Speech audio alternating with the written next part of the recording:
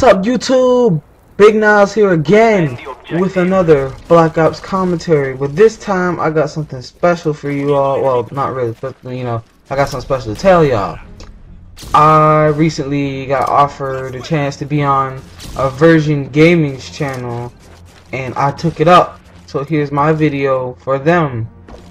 And I guess since it's going up for them and I'm new to their channel, I'm gonna just give them a rundown, and that was a nice two-piece for the game-winning kill cam. So basically my channel is first-person shooter commentaries, and when I hit a certain mark, I guess if you want to say, like achievement, there we go, that's the word I was looking for. That was a doozy, took a while to get out. If I hit a certain achievement with my subs, then I make a montage, like my earlier one that I did for when I got 10 subscribers, and now I have 16, so I'm well on my way to 50. And then I'll give you guys an even better montage, because the more subs I get, the better the montages get. I'll probably even have to let some other people off YouTube, you know, help me out with all the special effects and stuff, because I'm not all that great with, you know, Flash and 3D editors and all that other stuff, you know. So there you go.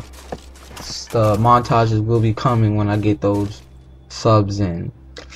But anyways, this video right here is that nice little SND on firing range with that extra raw M16. I don't know why people don't use this. I mean, I know it kind of failed just then, but that was because they have this big ass unnecessary table sitting in the middle of a tore down portable. Look like it's been through World War II. But anyways, this is a beast gun. The M16 is beast. You can't get more beast than an M16 than maybe with the G11. M11. What was I thinking? I was thinking of a pistol. Anyways. But I mean, think about it. It's 3 bursts. It kills 2 shots to the head, 3 to the body. If you're like within this range, because the M16 has the longest range, the longest effective range out of all the assault rifles in the game. So you can snipe people with the M16 effectively. It's a boss weapon. Like, you can't compare to the M16. I know a lot of people gonna be like, oh no you can't, the Galil and the FAMAS and do and da da da da. I don't care. The M16 is real. You don't even have to put all the fancy attachments on it. Everybody gotta put a red dot or a silencer or extended mags on their stuff.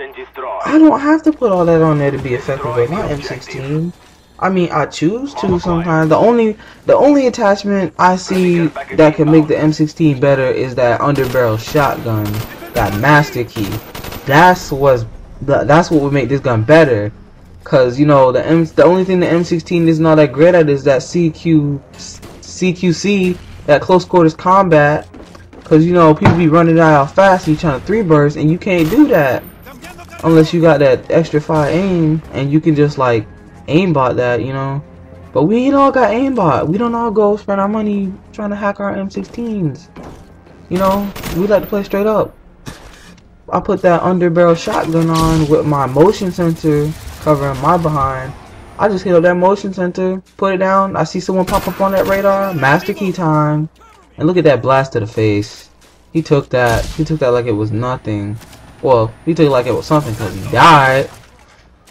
And yeah, like, if you've ever used the M16, see how beast that was? I even got that off before I died.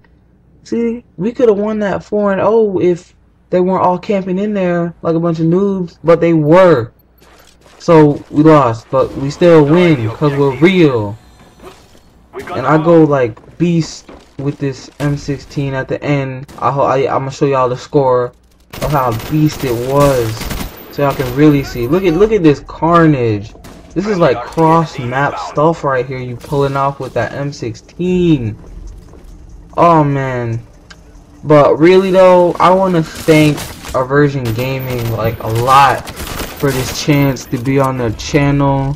I'm gonna be putting up that Battlefield 3 commentaries on their channel, and I think they're gonna love it, cause I was pretty darn boss in Battlefield Bad Company 2, and I'm gonna be even more boss in Battlefield 3. I mean, I done seen the loadout and everything on that game, and it looks so good. I mean, I'm really looking forward to using that AK-74M. Y'all ain't never heard of that. I know that was a fail and all. I had my flak jacket, but Claymores are killer. Anyways, that AK-74M, it's looking real nice. I saw the snapshot of it and everything when I was looking at Gamer Spawn's, like, what do you want to call it? Observation or breakdown, yeah, that's it.